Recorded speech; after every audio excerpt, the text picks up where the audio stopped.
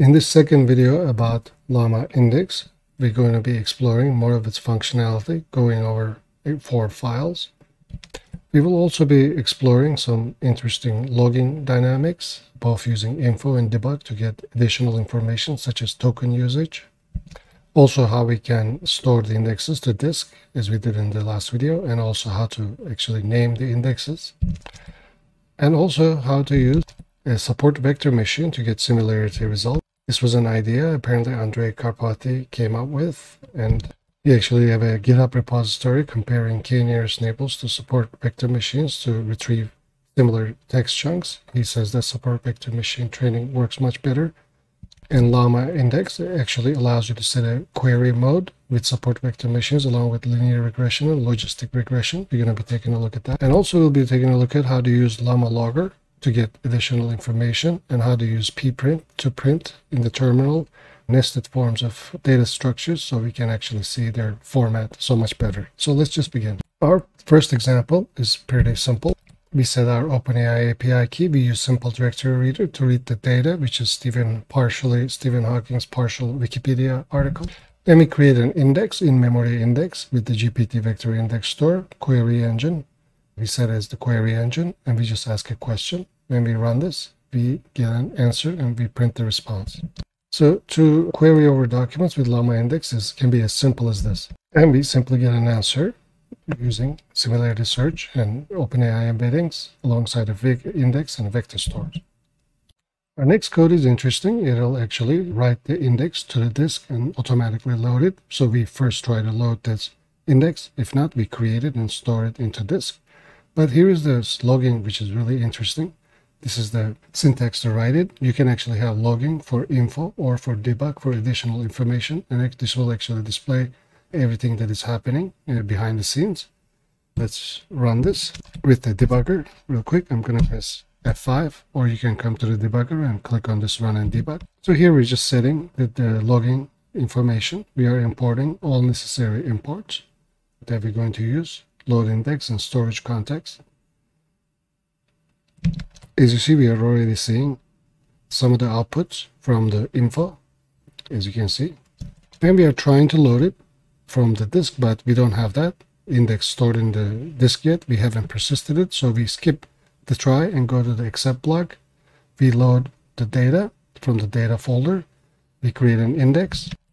And while we created the index, as you see, we have used 5,444 tokens for embedding. So we have used this many tokens for embedding purposes. And now we're going to persist this to a directory. And when we do that, we have stored the doc store.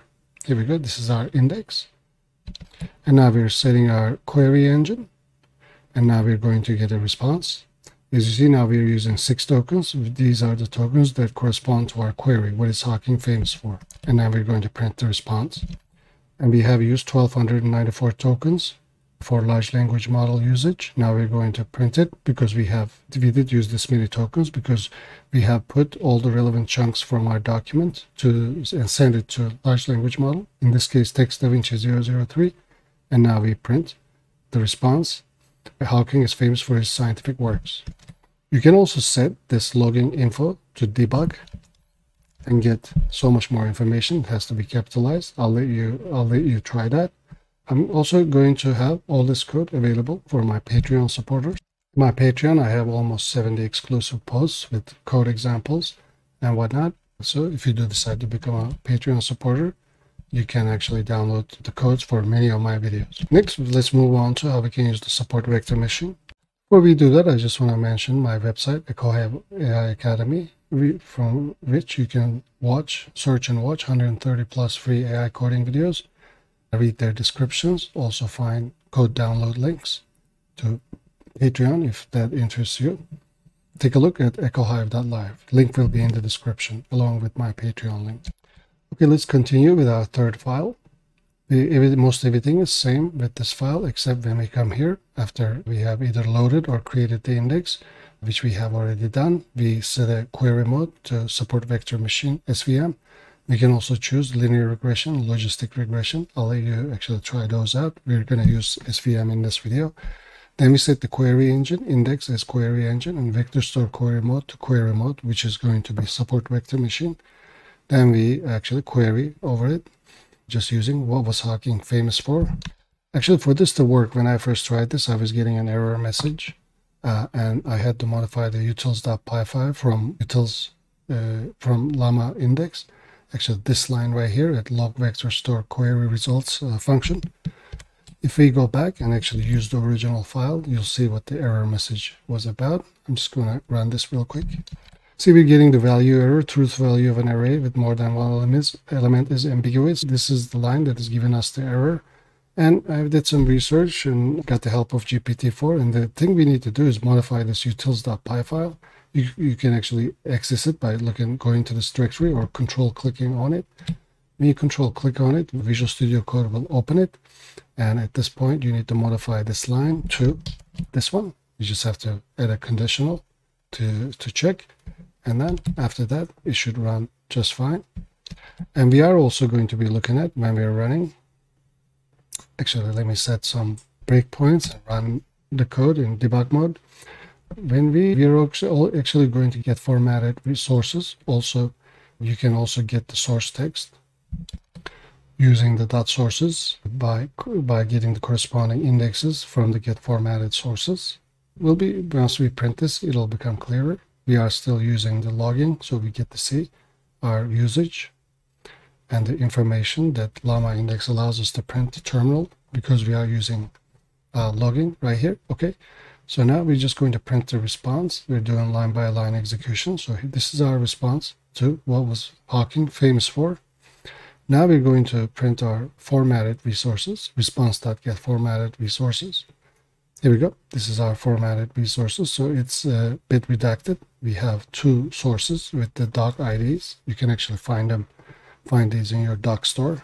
Also, you can see the IDs right here as well. And then next, we are going to print the source text of the first one. Here we go. This was the source one. Okay, and then now we're going to print the second one, and this is source 2. So these are the two similarity search, two chunks that similarity search returned from our original document. Now let's move on to see how we can use the Llama logger to get more information. Again, like I said, all this code will be available to my Patreon supporters. Link will be in the description. So to use the Llama logger, here we define it. We first have to import it along with service context, and we actually assign it the Llama logger to it. Service context is dot from default, and it accepts an argument called Llama logger, which is the one which we have just defined. The rest of the code is the same. We define our OpenAI API key, set up logging, do other necessary imports, load from our storage, persisted index or create it. Then we set our query engine as index as query engine, and it accepts a service context. We give it that service context to it, which we have defined on line 9. We do say similarity top k is 2, so this is going to return 2 chunks. You can actually play around with this and increase it or decrease it to 1, for example. It also has a response mode called 3 summarize, but I'm going to make a future video about how does Llama Index handle summarization. Anyway, after that, we just query what did Hawking do growing up. We get the response, and then we're going to log them. I'm just going to actually put a breakpoint over here and run it with the debugger with F5, or you can run it from with the run and debug right here. So at first we're going to print the entire service context that llama_logger.get logs. Now we are on line 48. Let's print that. As you see, this is quite the long text, and it's a list of elements which also contains a dictionary. It says formatted prompt template, and this is actually the prompt, and with our injected content information. It says context information is below, and these are the context information. After that, it says given the context information and not prior knowledge, answer the question, which is the question we ask, what did Hawking do growing up? These are inserted to the prompt dynamically, and then we get another key for the initial response, and this is actually our answer. So this is the print statement from this. So to get a better idea, we're going to import pprint, and then we're going to assign to pprint pretty printer indent4, so we can actually print this data structure and get a sense of what it looks like better. we're going to define logs as what we have printed right here. Okay, service context llama logger.get logs.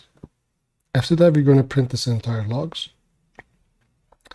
And now this is quite a long document, but now we can see its structure much better. It's a list. It's a dictionary within a list. This first key is formatted prompt template, and the second key is initial response.